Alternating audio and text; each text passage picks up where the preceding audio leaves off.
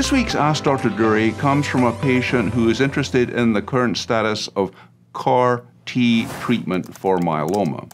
As many of you are probably aware, CAR T treatment has recently been approved for the treatment of relapse refractory multiple myeloma, and 2 products have been approved.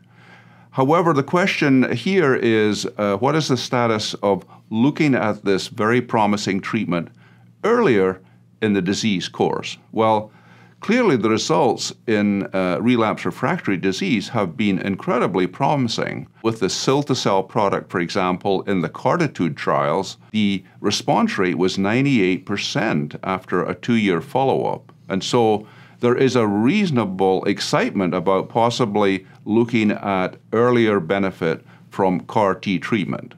Now, in this case, obviously the CAR T treatment is the use of engineered T cells. So the patient's own T cells are used, and they are engineered to target the BCMA on the surface of the myeloma. And so this is a very, very good way to attack the myeloma.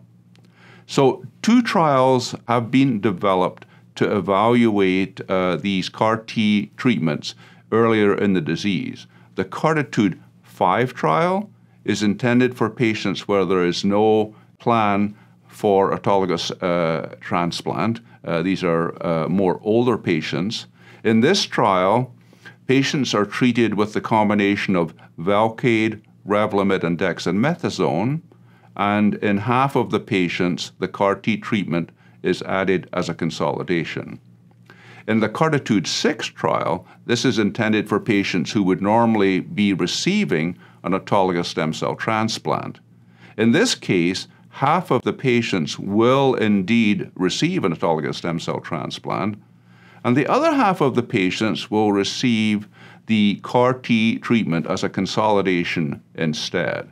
And so this is a head-to-head comparison, and I think that in this case there's really a particular interest in what will be the comparative benefit of CAR T treatment used in this early setting. Both these trials are in patients with newly diagnosed multiple myeloma. So as part of the first treatment combination, what will be the outcome?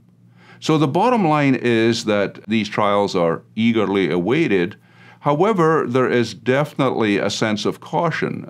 We need to see how will the treatment be tolerated when used in this way. What will be the logistics? What will be the access? Because we know that the CAR T cells have to be sent off and treatment is given at specialized centers.